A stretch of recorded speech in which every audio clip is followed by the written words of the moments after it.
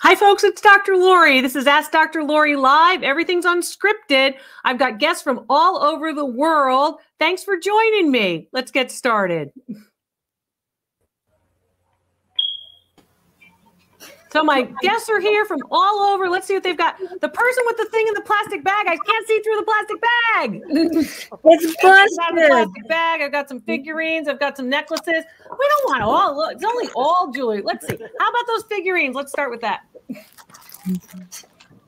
And those of you who are doing stuff, make sure you have a good connection. Make sure that you've got nice, clear. Hi, it's Dr. Lori. How are you? Hi, good. How are you, Dr. Lori? Good. What's your name? Where are you calling from? Tammy from Plymouth, Wisconsin. Hey, Tammy. So you got some bisque figurines. What do you want to know about them? Well, I actually seen these probably a month ago in some pictures for an estate sale. Yeah. And when I went there, they were way out of my budget. How much way out of your budget? They were asking $150 a piece. Yeah, that's crazy. Yeah. And then when I went to that's not only out of your budget, but that's not anywhere close to where the market is. Yeah. Okay. So it's not really your budget isn't the problem. The problem is these people are like, oh, I'm just going to put big numbers on something like that. Are they marked, and how much did you pay for them? They are marked 3116, and I saw them today at the thrift store. It was $20 for the pair. Oh, okay, good. All right, so you did fine. So a couple of different things with respect to them. First of all, those numbers indicate that they are, in fact, there's typically English ones and typically German ones, right? Are yours 12 inches high or yours 10 inches high? 12 inches. 12 inches high. Great. And no cracks. You didn't miss a pinky finger or the hat's missing or gloves or something? No, right? No. Okay, great. So good condition. That's terrific. Early 20th century, and they're bisque. How do you tell bisque? If you look at the colors, they usually are a very muted color. They usually are not heavily glazed. Compare them to like a Yadro figurine that's heavily glazed. These are never heavily glazed. Bisque also is a lower fired ceramic than porcelain is. Lower fired in terms of temperature, right? High fired porcelain, low fired bisque. They're made in large numbers. They're usually the figurines for the middle class, if you will. Those come directly from England and value on the pair about $60. So you paid 20, you're going to make, 60. So 3 times more. It's great based on actual sales records. $100, $150 for that pair is way too high, but they try to get some money out of it. Let me ask you this, Tammy. Do you get my newsletter where you can just sign up on drloriv.com? I do. Great. Absolutely. I hope it's helpful. There's lots of information in it about things like gift certificates and tips about how to sell, all different kinds of stuff. I asked one for Christmas. So there you go. You got to throw the hint, you got to throw the hint. Oh, I did. They said, what do you want? This is what I want. What I want. Well, great. And I want you too. So one more thing before you go. My question of the day, because I like to know about all of you. My question of the day goes all the way back to elementary or grammar school. You ready? Yeah. Your favorite gym activity, was it dodgeball or when they made you climb that rope that was attached to the ceiling? I'm going to say dodgeball because I couldn't. Dodgeball. Because why? I couldn't lift myself. I couldn't pull myself up the rope. Neither could I. So, that lifting, I was like, who could do this? The tiniest kid in the class could do it. Everybody else is like, we can't get up the rope. Nice to see you. You too. So remember, when you're looking at figurines, I want you to look at glazed versus non-glazed. It'll tell you a lot about value, as well as it'll start to help you to identify what's what. What to look for is very important, and that's what I always teach you here. Because when you know what to look for, you'll know, then you can identify what's valuable, what's not, and then I can help you give the appraisal for the market value. My guests are here from all over. Let's see what they've got. Got some more figurines. We've got something that's looking like it's on a jute necklace. We've got that piece. We've got somebody who's kind of ready, but not really ready. But I need to see your faces. I like the pearl enamel piece. I like that. That's a nice piece. I like this turquoise piece, which looks like it's probably not. Let's go with the turquoise and silver bracelet. Let's see what that is. Hi, Dr. And for those of you who are now thinking, she doesn't like my piece, I'm going to change it, that could ruin the whole thing for you. I just didn't get to you yet. So sit tight. People are like, I'm going to switch it. Don't switch. Well, you could do what you want. Anyway, hi, it's Dr. Lori. How you doing? Hi, Dr. Lori. I'm great, Hi, thanks. How are you? I'm good, sweetie. What's your name? Where are you calling from? I'm Lori. I'm calling from Belmont, North Carolina. Lori, can you back up just a little bit for Sure. me? Thank you, honey. Thank you. So tell me, how did you acquire this? Do you collect Native American, Southwestern Native American jewelry? Yeah, I have a couple turquoise pieces. Okay. I actually got this at a garage sale, gosh, probably like 33 years ago. Wow, wow. So you've had it a long time and probably Yeah. didn't pay a lot at the yard sale, the garage sale, right? No, I think it was in a bag filled with a whole bunch of different like sterling silver stuff. Here's a couple of things that make it indicative of the Navajo. First of all, the leaf form, a form that is typically in sterling silver or silver that basically has, of course, the leaf form. Very, very typical. Sometimes there's a consistent rope element also that goes around a piece of turquoise. The type of turquoise, and I like this piece of turquoise. A lot of people will say, I don't like the veins in the turquoise, the darker areas of the turquoise. I like it to be all turquoise. And turquoise comes in different manners, right? So sometimes it's very, very blue, almost all blue. Sometimes it has more of the veins, depending on the mine that it came from. I happen to like this. I like the fact that it really looks like a nice, beautiful piece of course, naturally developed turquoise. So I like that piece. Is the piece marked with a pictogram mark or a silver mark or an initials or something? It only has initials and it's BJ. Okay. So a couple of different things about it. So the style is of course the Navajo style. It looks like it's a cuff that goes around your wrist, right? Yes. Can you show us the back? Can you turn it for me? Because your hands are, yeah. Okay. And a nice clear, of course, a nice clear monogram of the maker. I like that. It does look like it is sterling. Can we see the front again? Okay. And I would say it dates, of course, to about the 1980s. And how much, and you paid, do you remember what you paid all those years ago? I'm guessing, because I was younger, probably maybe $5-10. Yeah, we had no money when we were younger. We paid nothing for everything, right? Right. You know how that is. Actually, some of us still have no money. Value on that particular piece, today's market, about $225. Oh, wow. It's a good sized piece of turquoise, which is another one of the things that you look for. All my values are based on actual sales records. And many of you have provided those testimonials where you said, Dr. Lori told me it was worth that much. And she was right. She was right. I kind of have a question about it. Because I was able to sell it for that much. What's your question, hon? In the stone itself, it almost looks like it's got silver in the stone. Yeah, typically you're going to have, of course, these other deposits, natural mineral deposits that actually get connected into the stone. That's very typical of turquoise. Sometimes you'll see at the black, a little bit of the silver as well. But that's a very nice piece. I like it. I like the style of it and the shape of it. It's really quite nice for Western pieces. It is not old pawn Native American jewelry. And I talk about that in my silver video as well. So check that out. Hey, I got a question for you before you go. The question of the day has to do with your favorite gym school activity. You're in gym class, and what's the activity? They got a choice between climbing that rope that's attached to the ceiling or playing dodgeball where you can hit your classmates. Dodgeball all the time. Dodgeball all the time. That's great. That's great. I like it. Nice to see you. Thanks for calling from North Carolina. Thank you so much, Dr. Lori. I love watching you, and I have learned so much from you. Thank you. I appreciate you. Good. I want you to succeed. Good for you. Thanks for watching. Where else can you watch? The binge link will help you to watch too. Go to drloriv.com, scroll down on the specials and shop page, and you can check out my binge link. We've made it easy for you guys to find all of the videos and all the information that's going to help you build good collections and help you resell for top dollar and help you, of course, to identify and evaluate valuable art, antiques, and collectibles. So I'm so happy to hear that. Yeah, use the binge link. I'm Dr. Lori, the PhD Antiques Appraiser. Got all kinds of folks here from all over. And if you're watching, I want to know where you're watching from. And I want you to answer the question of the day, if you would. Make sure that your cameras are horizontal, please.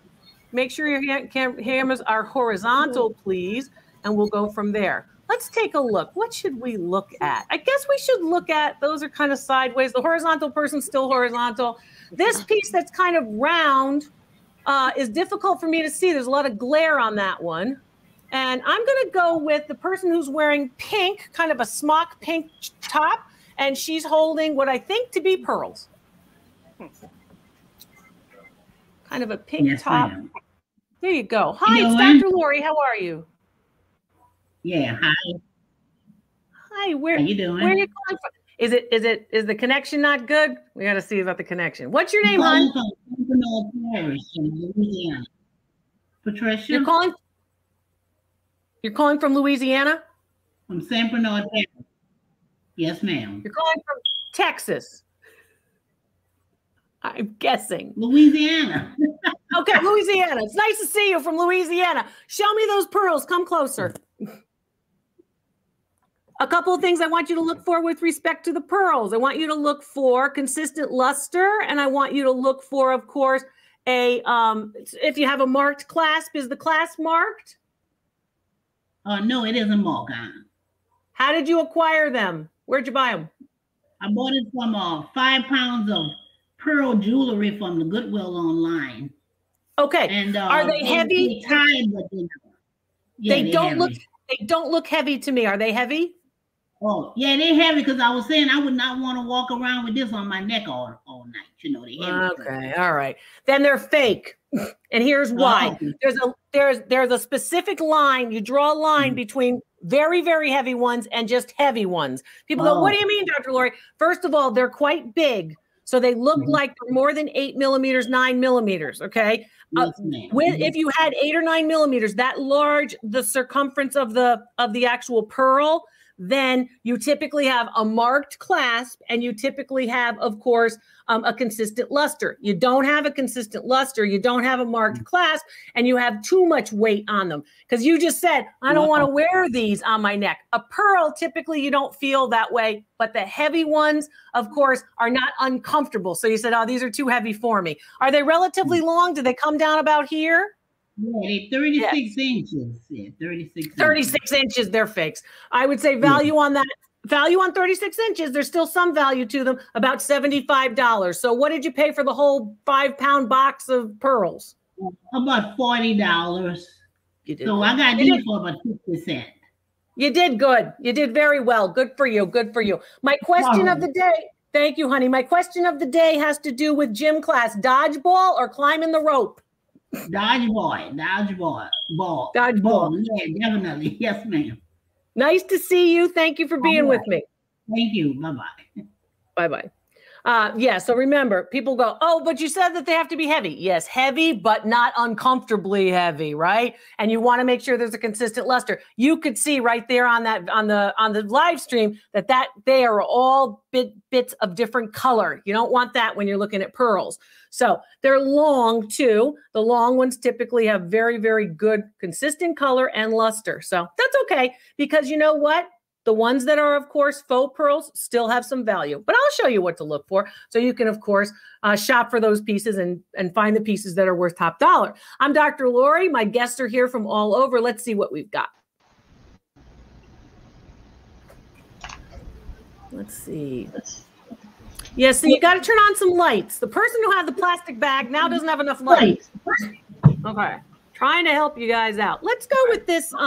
It looks like a necklace. It kind of looks like angel. It looks like angel, basically the angel skin porcelain. I want to see that one. Angel skin porcelain. Angel skin coral. Can I see that? It's a gentleman. He's wearing like a khaki colored shirt. And for those of you who did not get the cameras horizontal, get the cameras horizontal. Hi, what are you doing? Hi, my name is John from Tyler. Hey, John, Tyler, Texas? Yes. Or as my friend from a good dear friend from Lubbock would say, Texas. That's how she says it. Because she's a true Texan. How are you? What's happening, John? I'm good. I got this at an estate sale. Okay, you got to come closer for me. What do you know about it? It sure looks like angel skin coral to me. Well, I thought it was ivory. No. It's not. Here's why. I show you on the videos how to tell the difference between ivory, right? That particular piece does not have that crisscross pattern, okay? That looks like angel skin coral, which will be easier to sell in today's market than ivory. So you bought it at an estate sale. How much did you pay? $5. Excellent. Show me the clasp. It's a double strand, looks like all beads. Then it's got that nice statement pendant. And that clasp is a hook, Oh, Yeah, that clasp looks like a hook goes into it. Okay, yeah. Probably angel skin coral. I would say it dates to the 1980s. You said you paid $5. Does it hit around here? About right here. Put it on your neck, John. Let's see. Oh. Yeah. Okay. Well, you probably have a little bit of a bigger neck. But anyway, you're a football guy. All right. Value on that piece, anytime, all day, $75. Okay. Nice. Right, thank you. My pleasure, honey. Nice to see you. Question of the day. Could you climb the rope or were you dodgeball? I like dodgeball. Dodgeball. Nice to see you. Thanks for calling in from the great state of Texas. Yeah, Texas. When you're looking at ivory, a couple of different things, and I talked about this in my other videos. If you've missed the other videos, I told you about the Zoom link. And if you're sitting there saying, Dr. Lurie, I got all kinds of stuff. Can you look at all my stuff? Yes, that's a video call. It's easy to do. It's easy to book. You go to my website, drluriev.com, and you can pick the date and the time in my schedule. You look at my schedule and go, I like that time. That's convenient for me. And you can book a video call. You can do a long one. I can look at all the stuff that you've got, or short ones, right? As low as $49 for 3 object appraisals and a direct connection and conversation with me. You can ask me whatever questions you want during that short call. So, and we make it very inexpensive so you guys can get the information that you need. Having said that, remember when it comes to ivory, there are certain criteria and certain elements or aspects or a look of ivory that I want you to be aware of, because it can be different from angel skin coral. It can be different from bone. It can be different from a lot of different types of materials. Once you learn this stuff, it's going to be up here and you're always going to know, that's not ivory or that's not valuable. I'm going to make it easy for you. I'm going to show you what to look for. I'm Dr. Lurie. My guests are here. Let's see what they've got. Guests. Yes. I hope you all guys are all sharing the channel too, as I think of it. Your camera's not horizontal. I got a couple people with cameras that are not horizontal. Okay, that has too much glare. Let's see. I need a smile from one of you. Let's see. Which one do I like? I don't really like any of these. That might be an interesting object, but the camera's horizontal. So I can't really see it. Let's take a look at the pin. Looks like a pin. It looks like it has pearls, and it also has an enameled green leaf. Let's take a look at that. And some of you are in the dark. You got to understand, I can't see if you're in the dark, sweethearts. And try to put on your Wi-Fi. That might help. Hi, I'm Dr. Lurie. How you doing? Hi, Dr. Lurie. Hi. What's your name? Where are you calling from? Janice from near Rochester, New York. Hi, Janice. So what have you got there? That's a very pretty pin. It's it has, I think, sea pearls on it. Let's talk a little bit about those pearls. First of all, why do I think it's a pretty pin? It's the 3-dimensionality of that pin is why it is high quality and good looking. So it's not just as if they took a flat pin and they started to stick pearls on it, right? It's basically that they gave you the 3-dimensionality. I want you to learn how to look for quality, because once you identify that, you're going to be better off. I need you to hold it up a little bit and over. With that backboard that you're holding up to. Put the back, there you go. Yeah, you might have to have it in front of your face. I'm sorry. Is it marked in any way? It has a mark, but I can't really see it. Okay. Is it marked with a fineness mark? I talk about marks on my website at drluriev.com. If you go to the research pages and you look in gold marks, right? Silver marks, or right here on the videos. It doesn't have a fineness, but I tested the green leaves on the Presidium, and it said emerald. It went up to emerald. So the Presidium tester, which is the gemstone tester that we offer at drluriev.com on our specials and shopping page, where I get compensation if you buy one of those, a little bit of compensation where you buy one of those. So basically what happens is, it's my recommended products. You use the Presidium, calibrated it, and it went to emerald for those 4 little faceted leaves that are prong set with a prong, and then the leaf goes in here. So that's good. They're emerald. So what I also like about it is it does look like it's 14 karat gold. It's at least 10 karat gold just in looking at it, even though you haven't found a fineness mark, and the fineness marks might have, of course, gone away. I will say that's what I like to see. You see the back of this, the construction of the armature, or basically the gold portion that is hosting the emerald leaves and also hosting all of those. Come closer to the camera if you could. And thank you. Right there is great. And hosting all of those open areas that are holding on with a spike, each one of those little pearls. That's what I like. These are a little bigger than seed pearls. These are more rice pearls than seed pearls. Seed pearls are quite small, but that's okay. That's fine. You knew that they aren't the round cultured beads. You had an idea of that. Can you turn it over? Let's see the front. How much did you pay? Where did you get it? I paid $2 at a garage sale for it. Okay. Did you negotiate? No.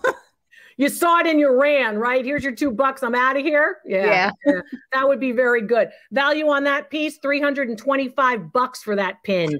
Wow. You're paying a lot of money for that particular pin. Little tiny emerald. It's not the highest of quality. Very nice structure. Beautiful construction of that piece in the manner of some of the great designers, of course, of pins like that, like the Van Cleef & Arpels, like the Tiffany's, like, of course, the Harry Winston's. That's a nice piece. That's a really nice piece. $325 all day, every day. In a very good market, you probably could command a little bit more. So good for you. So let me ask you, have you asked for a holiday or a birthday gift certificate?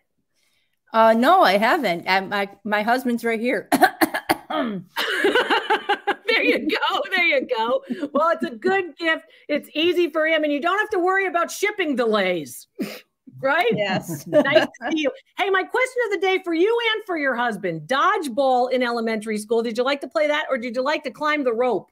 Dodgeball. I hated the rope. I hated the rope. What about your husband? Yeah, dodgeball. Dodgeball, right? Lori. Hi, hon. Nice to see you. What's your name? Michael. Hey, Michael, are you happy that she's looking for jewelry? Oh, she's got an eye for that stuff. She really does. Yeah. That's great. I'm happy to hear it. I'm going to teach her. It's going to help you. You don't have to buy as much jewelry. You can buy more gift certificates. That sounds excellent. Good to see you both. Thanks for calling in from Rochester. Thank you. Happy holidays, Lori. Happy holidays to you. Thank you, honey. So actually, when you're looking at these pieces, I want you to look for the quality that comes from the creation of the piece. So a lot of people go, oh, it's not, even if they weren't emeralds, even if they weren't pearls, that structure, when that structure is good, it can even make costume jewelry pieces look good. And that's what you want to think about too. So let's see. Oh, somebody bought accessory pouches to use and hold all your loops and your small jewelry materials. Yeah, I thank you very much for the super chat and the super stickers. That helps to support the channel. We appreciate that. And yeah, the pouches and all of the other pieces also help to support the channel. So thank you. Things like mugs and others. And yes, I get compensation when you do that, which I put toward making more videos and helping, of course, to support our staff that helps me make these videos for all of you. But there's a lot to it. And when you're looking at these videos, I want you to see the things that you enjoy. When you shop with Dr. Lori or unboxing videos that have been so popular now, you can watch those too. A lot of fun here. A lot of fun here. Okay, let's see what else we've got. Yes, this poor person who I've made turn on the lights and take it out of the plastic bag and all the rest of it. Let's go to this poor soul. What have you got there, hon? Joan Rivers enamel watch. Joan Rivers enamel watch. You got to get closer for me. I don't know. Did you like Joan Rivers? You have to think yes about and this. No. Really? Yes and no. I thought Joan Rivers was very, very funny. I thought she was smart and quick and funny. I was sorry to see that the way in which she passed. But these particular pieces, her jewelry pieces, had a very good and long-standing following. A lot of people bought them from QVC and other places. So is it marked? It's marked with her Joan Rivers emblem. Classics. Yeah, Joan River Classics. Okay. The enameling is quite nice. Can you move the watch a little bit so I can get a better detail? You've got to, I'm tilted up or down is what I mean. Tilt the watch up or down. What's your first name? Rita. Hi, Rita. Where are you calling from? Minnesota. How much did you pay for these? Oh, I paid $1 because it was already had one of the strands busted. Okay. So are you gonna repair it? Well, that's what I'd like some advice from you. Okay. I would say you need to repair it if you want to resell it. Okay. Yeah. You're going to need to repair it if you want to resell it. If you don't know how to do that, you're going to have to learn how to do that or let somebody who knows how to do it. Right. So you paid about $1. In damaged condition, it's only worth about 10. If you were to, in fact, repair it to its original, right? It has relatively nice work in the enamel work. Does the watch run? Does it keep time? No, not that. It would have to, I'd have to have the battery and It's everything. got a lot of problems. It does, it does. Okay, it's got a But lot I of problems. couldn't pass the enamel work. Okay, well, the enamel work is quite good, which is what you're looking for. But again, that's what you're looking at. So, and it says here that someone just sold a Joan Rivers watch and the buyer was happy. So there you go. There are people out there looking for them. People go, they don't want Joan Rivers. Yes, they do. You know, that particular piece, I'm going to tell you, without the watch working and without it in good shape, it's worth about $10. If you can get the watch working, if it's just as simple as you got to put in a battery for $8, then you might want to say, okay, I'm going to get the battery in and then I'm going to get it fixed. But the enamel work is quite nice. Do you have all the pieces? I do. All right. Then I would say get it repaired. It's probably worth it. When you turn it around, you're probably going to turn it around repaired with the working watch, probably somewhere around $30. So not too bad. Not too bad. Will you answer my question of the day? And thank you for taking it out of the plastic bags. You know, you got to give me a little bit of help. Oh, yes. Dodgeball or climbing the rope? Dodgeball. Yeah, it seems like nobody likes that rope. No. Nope. Well, nice to see you. Thanks so much for calling in from Minnesota. Thank you. You're welcome. You're welcome. Yeah, see, a lot of you folks, of course, are learning in the comments of the community of course, when I go in and I go, I'm going to tell you this in the comments, you're making the comments, and a lot of you are helping one another because, see, somebody else sold a Joan Rivers watch recently. So that's great, too. My guests are here. Let's see what they've got. Make sure that you have a nice, strong connection. That's what we want to see, too. Let's take a little look at this shaker. It looks like it's a shaker. Then I've got to take a look at a vase or a ring or something. It's a shaker. It's kind of large, bulbous. Yeah. How'd you acquire this? She's wearing glasses. I got it at Goodwill last year for $3.25. Hi, what's your name, hon? Oh, sorry. It's I'm Jessica from Virginia Beach. Hi, Jessica. No need to apologize. It's good to have you here. So you paid $4. Let's call it $4 just so I don't have to remember cents. All right. $4 at Goodwill. Yep. What made you buy it? I like it because it has flowers on it. Okay. So you like the Repoussé detail. What's Repoussé detail? Get closer to the camera for me, honey. Repoussé detail is that detail. It basically looks like it's punched out and it's decorated. It's very typical of areas of Maryland and Virginia. So it does not surprise me that you would find it near Virginia Beach. That piece is really quite nice. Mainly the best places for Repoussé, S. Kirk and Sons of Baltimore, Maryland. It's usually where we see the best Repoussé. That's a nice piece. It's late 19th century or late 1800s, early 1900s. Right. Is it marked in any way? I have not seen any marks on it, but it's pretty heavy. It weighs 1 pound, 6.2 ounces. Okay, a couple of different things. First of all, sometimes silver plate can be heavier than sterling silver. Why? Copper is the base metal. And then they plate it, right? Then they put the silver plate over it. So sometimes the weight, when you feel something heavy, when it comes to a silver piece, it may be deceitful. It may be actually silver plated because copper's heavy, okay? Your piece in this instance, because of the Repoussé, is sterling. It should be marked. Now, can the marks wear off? Yes. Do they wear off? It takes a long time for them to wear off. But this piece is more than 100 and 120 years old. Oh, wow. So that piece is pretty old. It's really quite fine. It looks like it's in good condition. For your $4 or so investment value on that piece, I'm guessing it's about 7 inches tall? Yeah, I would say so. Value on that piece, $150. All right. So, and since it is a shaker, I wasn't sure what you put in it, like powder or... Typically, you would put powder in it. Okay. Sometimes we see these shakers when they're smaller and they can be used for foodstuffs, but usually spices. But typically, the shaker is in fact for powders and powder types of spices. So nice. Good for you. Hey, my question of the day, right? Dodgeball or that rope climb if you were in gym class? We never had rope in our gym, and I wouldn't do dodgeball because someone threw one at my stomach. So I would choose running. Running. You just run. Yep. Okay.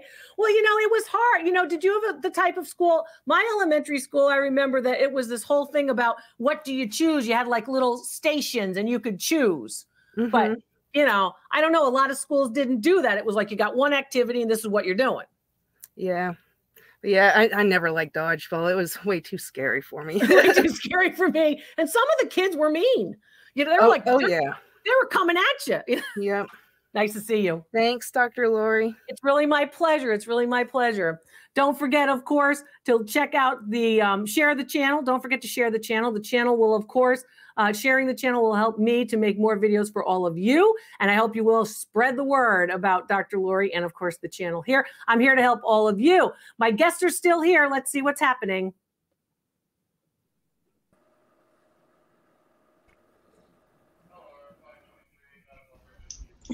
Oh my goodness.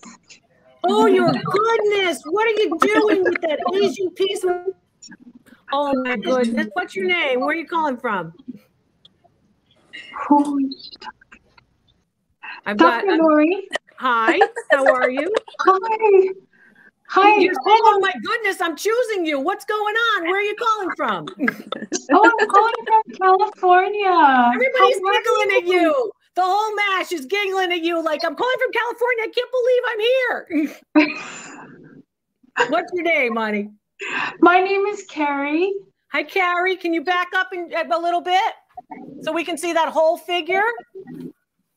She's a geisha with the big fan. And do you see how the fan actually has very, very long elements, right? You can hardly not even see the half moon portion of the fan. It's just these big, long elements.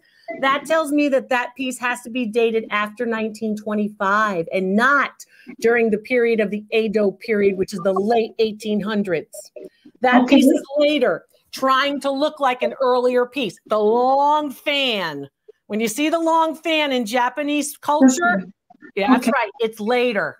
So that's a tip for all of you of what to look for. Also notice, you see the gathering and the flowing of the material of her dress, of her kimono. Basically, that's also indicative of the early years or the early decades of the 1900s, as opposed to earlier. I want you to be able to understand what the elements are, what something looks like, so you can date it. Because if you can date it, then you can also identify value. You know, the same way as when you were dating a guy. Once you were dating a guy, you're like, I'm going to identify value now. Do I like this guy? Do I not like this guy? How'd you acquire that piece?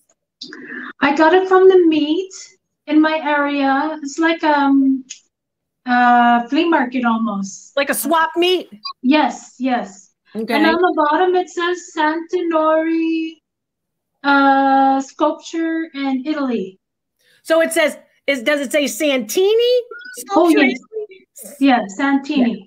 Santini is a very well-known, of course, Italian sculptor who's working in the early 20th century, all different figural stuff. Sometimes it's a Roman chariot, a gladiator. Sometimes it's a geisha. Sometimes it's a figure of an American president. It could be all different things. Santini, very typical. Can I see the mark on the bottom?